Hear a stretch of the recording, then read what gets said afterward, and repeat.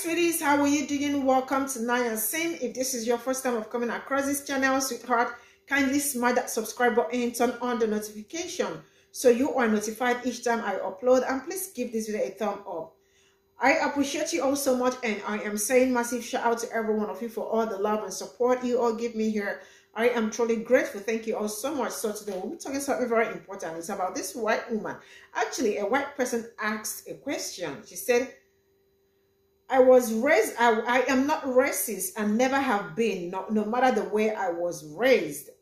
Though she was asking questions. She wanted to know more about Black people and what is going on in Black community. And the woman actually started, I love to see them like, talking to themselves, because Black community have been hammering this all years, and it looks like, yeah, of course, when it's coming from a Black person, they really do not want to listen. But if it's coming from someone that looks like them, I think they kind of listen, right? She was telling them that they were told that Black people are savages, right?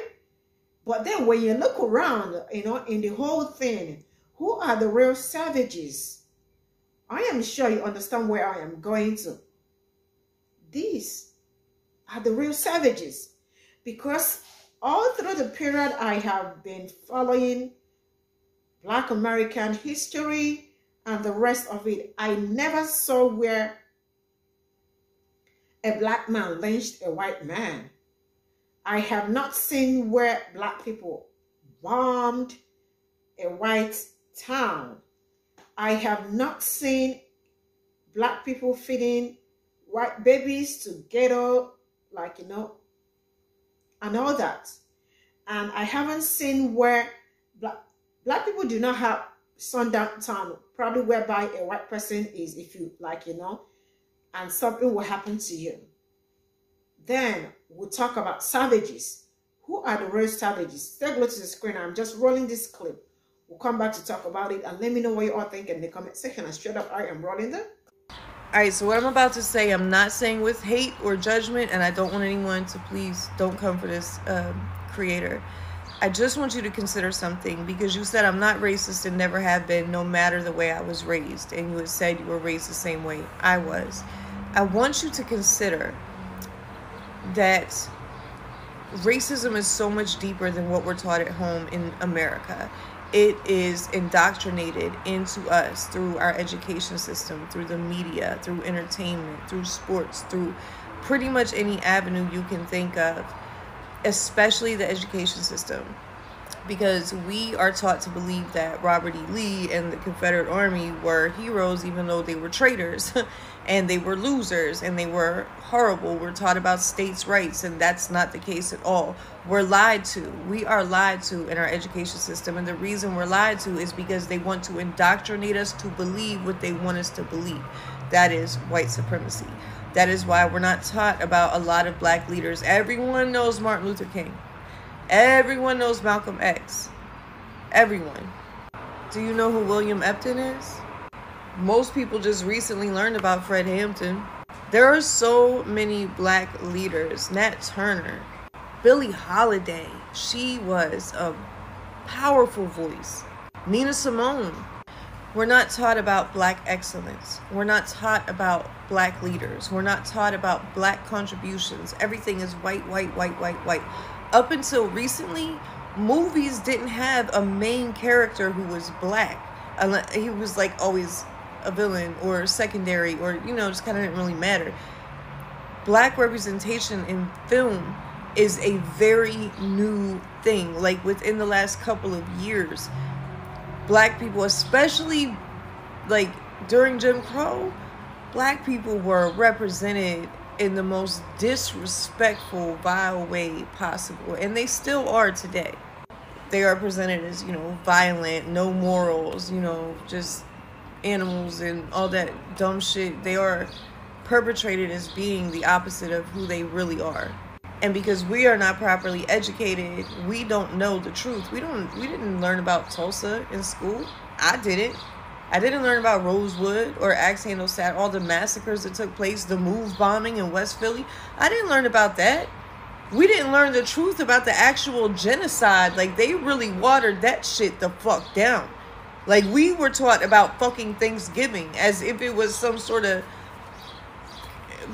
peace, some sort of friendly meal between, you know, friends. It was the lullaby before the massacre.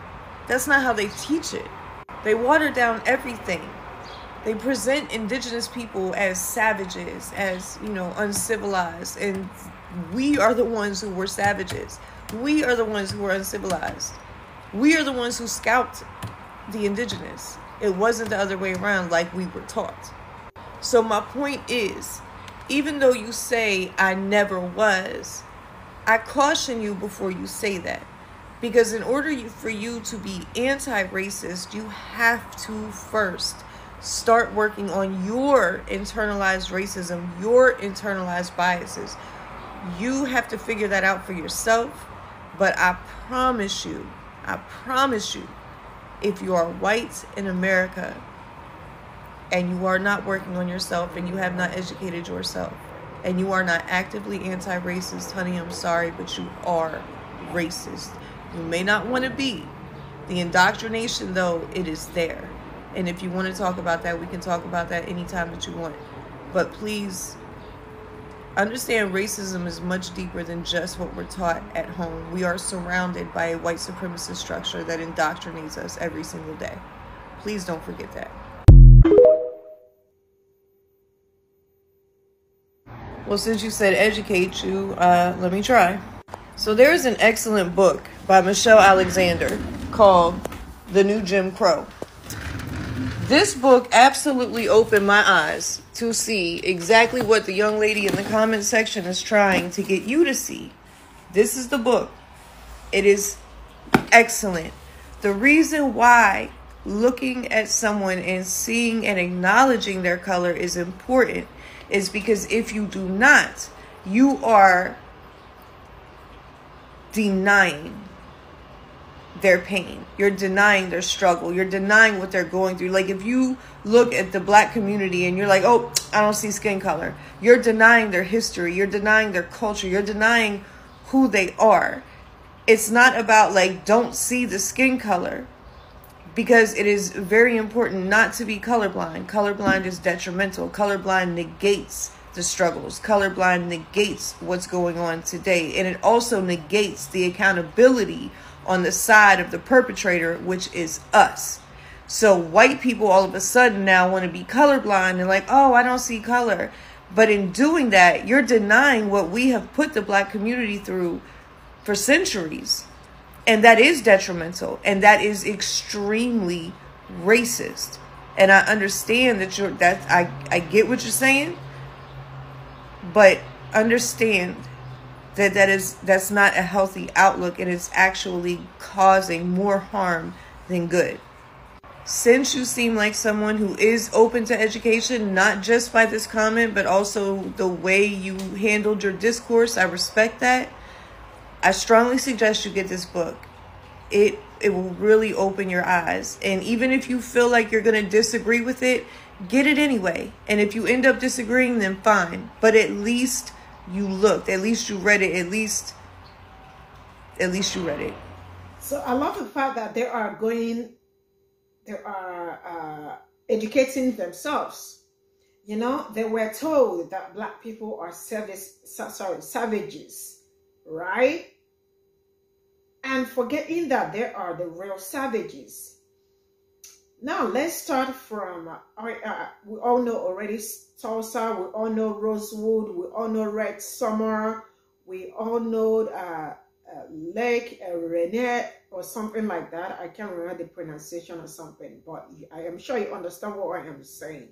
I mean, there are so many black communities that they dropped bomb on till this very moment. They never talked about it, or they don't want to talk about it.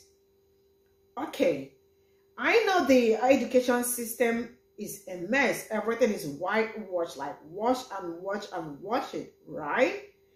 They were not taught in school. Because I saw a post where a white boy said that how come they never taught us all this in school? He said, I started learning all this from Black curators to see all the horrible things they have done to Black community. I am not the one saying this. It was a white boy saying that he learned all this from Black curators, all the evil things, I mean, they did to Black community, and still to this very moment, still doing to them, the Jim Crow and the rest of it. And then they are going to say the Jim Crow era, it's all over. Is it really over? It is not over. The redlining, is it really over? It is not over. There was a video I actually made about a Black man who went to prison. And guess what he said? He said he picked cotton. I mean, this thing is not long ago. That he picked cotton in the prison. And he was like, he never knew that slavery is still going on. Because when I talk about it, people are going to say slavery was long. It is still going on till this very moment. In prison. Yeah, it is going on. Picking cottons. And then I was able to also learn about move. The day I heard that, I saw that move, I was like, say no more. And to tell you that move happened like 30-something years ago.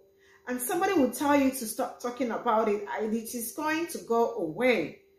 This is me reminding some of you, because I know there are so many white people watching me. I know. I get some emails from them and all that. I want you to know that it has not been long. It is not long ago. All these are still few years. And the people that did or masterminded that are still very much alive. Right? And the fact that all this, they are trying, you know, they said we are savage, Black people are savages. And white Black people were not the ones that fed people's kids to ghetto. You know, the ghetto bait. Black people were not the ones that went to see people being laid and chained and get to take souvenirs home, which are human parts. Black people do not have sundown town. My friend has been telling me that there is no more sundown town. And each day I come on the internet, I see so many sundown town people saying they were able to escape, and the ones that did not escape are no more. And then somebody will tell me Black people are savages. See, I love the fact that you people are the one trying to educate yourselves. Go on. Also, read books. Medical app, read all of them. You all will understand. So if tomorrow or after reading that, you find out why Black people probably do not even like, for what I see so far, Black people do not even care. The only thing they want is, please, dismantle the system you all mounted. So that everybody, because as it stands, for a Black man, for a Black person to be equal to a white person, he or she got to double, like, you know, work so hard